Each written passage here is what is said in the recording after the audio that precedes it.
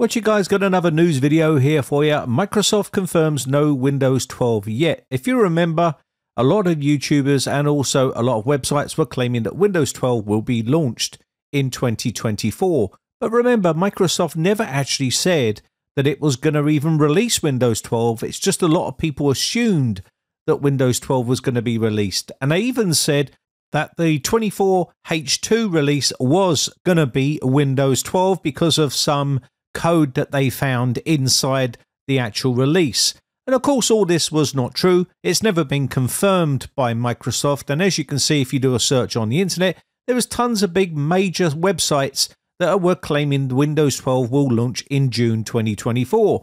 And remember, Microsoft never actually said Windows 12 was coming next year. And this is why it's always important to wait until Microsoft release the official information.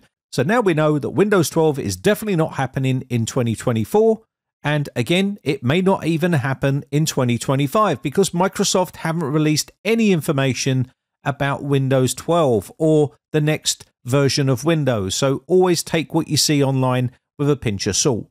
Now we'll go into more detail about some other stuff and Windows 12 after today's video sponsor, CD Key Sales. If you're looking for a cheap Windows 10 Pro or a cheap Windows 11 Pro OEM key, then check out the links in the video description. Head over to CD Key Sales, create yourself an account and use my promo code capital B, capital R 09 and apply this to your purchases and you will get a 30% discount on all of your purchases on CD Key Sales.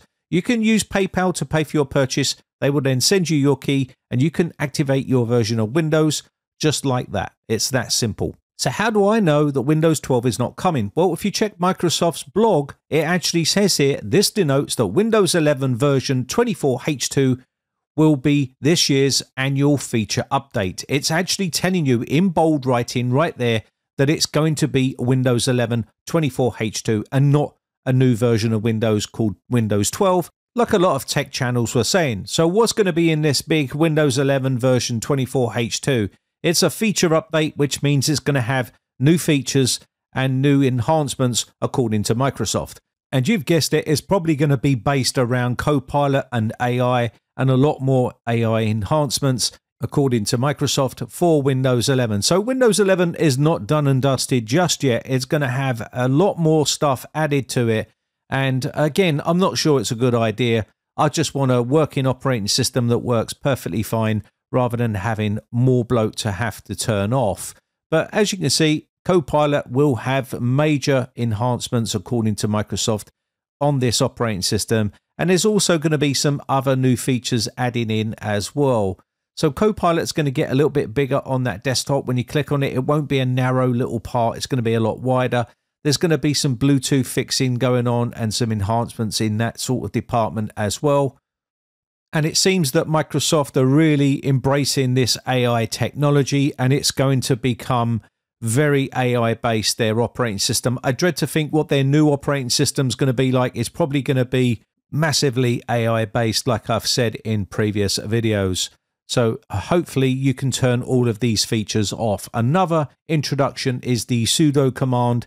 This will be coming via an update as well from Microsoft. So you'll be able to use the sudo command in Windows, which means it's going to be embracing Android and Linux as well inside Windows, which is a good thing, I think. Again, it's taking the best bits and integrating it into Windows. So you'll be able to do a lot of stuff inside here. You can see on this article on Microsoft's website, it shows you basically the sudo command in action where you'll be able to use it to do certain things.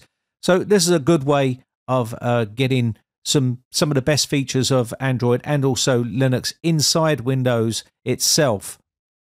And remember, these are all optional things. You don't have to use any of this stuff. You can turn it off, enable it and disable it in which way you want to do. As you can see here in the system for developers here, there will be an area inside here which says basically sudo, and you'll be able to toggle this on and off depending on whether you want to use it or not.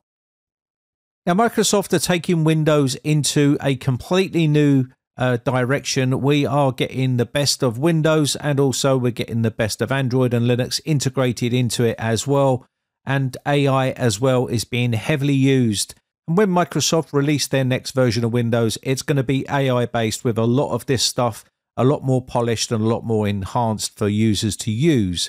Now, also on the side note that you can see here, Typing Insights feature shows AI stats in Windows 10. This was posted back in 2018, but it's now in also Windows 11.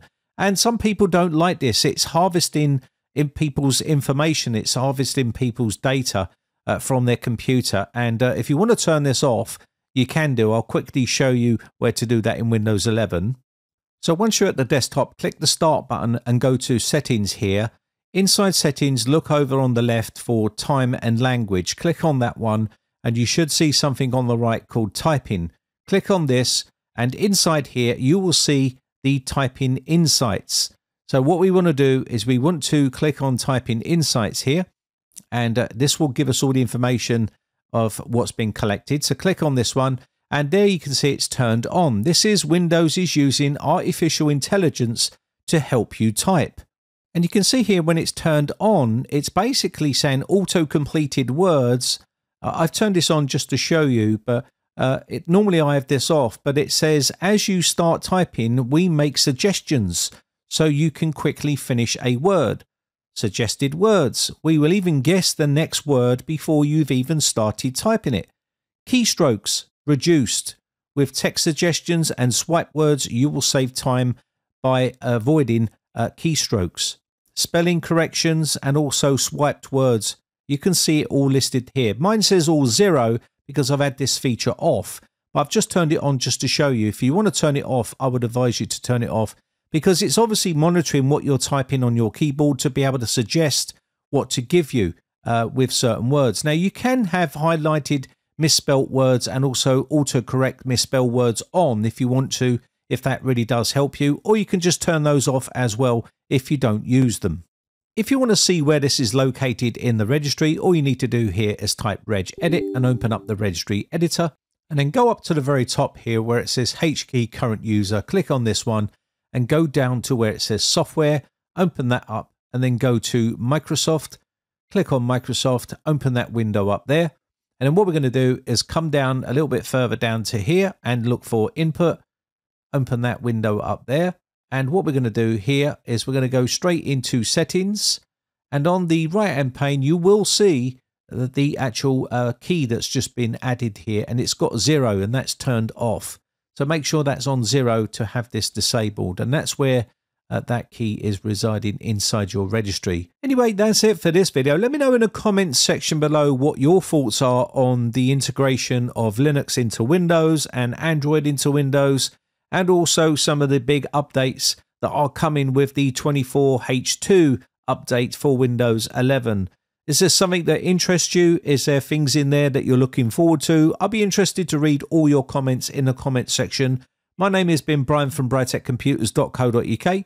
Just want to say a quick shout out to all my YouTube members who have joined my YouTube members group. I really do appreciate the support, and I'll catch you in the very next video, or I'll see you on the Discord server for a chat. Have a lovely weekend, and I'll see you in the next one. Bye for now.